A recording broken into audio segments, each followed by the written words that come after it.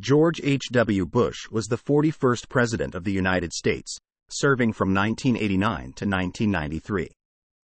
He was the first president to have served as Director of Central Intelligence and Vice President under President Ronald Reagan.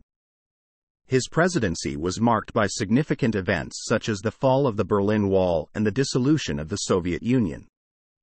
Bush led a successful campaign to reverse Iraq's invasion of Kuwait in the 1991 Gulf War and was able to reduce the U.S. budget deficit by spending cuts.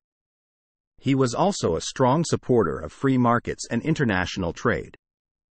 Throughout his tenure as president, Bush maintained the Reagan-style, conservative foreign policy and remained a proponent of free markets and small government. He had the distinction of being the only American president to have signed into law both the Americans with Disabilities Act, ADA, and the Clean Air Act amendments of 1990.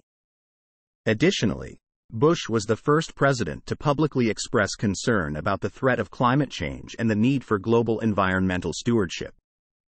Many of the economic, foreign and domestic policies initiated by Bush set the stage for further economic and social progress during the 1992 Clinton administration. Bush's legacy of conservative governance, effective foreign affairs and commitment to environmental stewardship remain hallmarks of his presidency. Thanks for watching Anything in 1 Minute.